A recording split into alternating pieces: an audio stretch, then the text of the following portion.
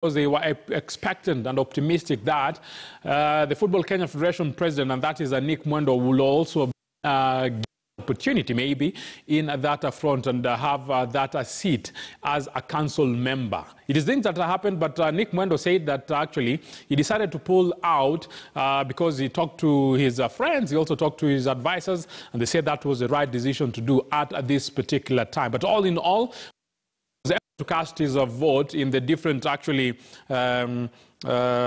elective posts and positions that were up for grabs. But at the same time, he is confident and optimistic that maybe he will be able to be in the party in some other time. But all in all, for CAF leadership at this particular time, we know that it was a very, very grueling encounter, but a lot of speculation as to what exactly transpired, because the boss went on to be elected unopposed. So following is that CAF actually decided to say that this time out we'll have a president, and that president is Patrice Motsepe, and he is actually the 9th richest person appointed as CAF president. So a lot of people are saying that his money actually played a big factor in this. But for him, he's saying we really have a lot that must done, because in Africa we simply have to build a football, and at the same time we need to make sure that all the countries in Africa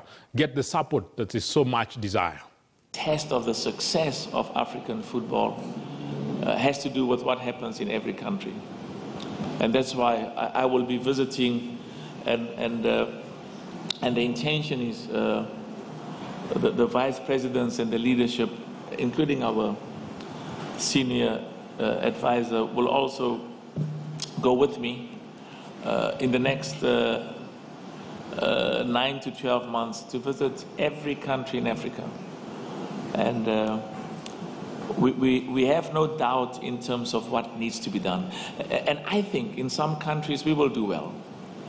And in some others we may do well, but not as well as we would like to.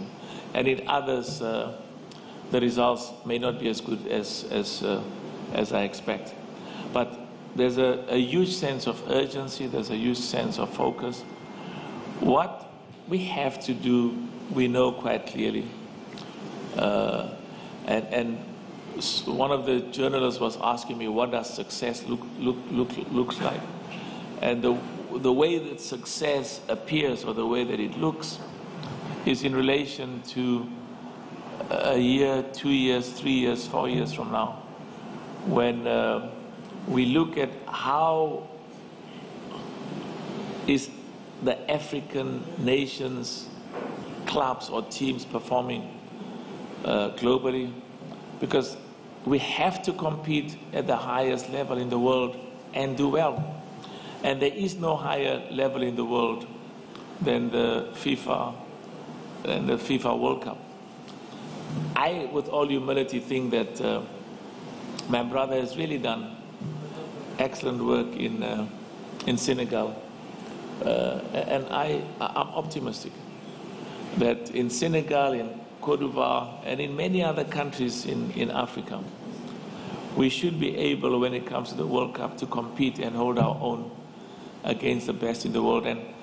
And I had the honor of taking my club to the FIFA Club World Cup in 2016 when we played in Japan, and my brother Moise has done excellent there, and Raja as well. So we want to compete there, be recognized, and do well, and also to do well in every country. The quality, spend money on, contribute to the development of the academies. The Mamelodi Sundowns boss is the man in charge of African football for the next 4 years. But at the same time, we have a committee that will be there to aid him, just to make sure that he's doing duty for the continent. Let me just tell you some of the other names that are coming to the leadership of Confederation of African Football in that committee. It also includes Wadi Jerry, is actually representing the northern side. Mutsafa Raji is from West Africa, representing that region.